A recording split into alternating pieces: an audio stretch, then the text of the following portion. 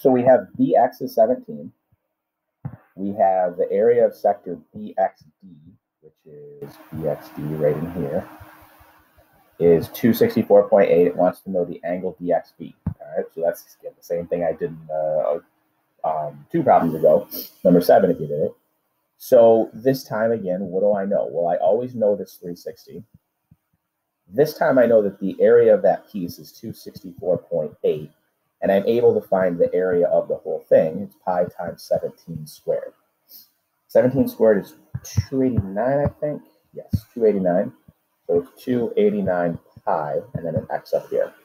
So I do my cross multiplication, and I get 289 pi x equals 360 times 264.8, 95328. 95328. And I divide by 289 pi. Same thing I talked about in number 7. Since I'm dividing by 2 things in the denominator, I have to make sure that I put it into a fraction. So 95328 over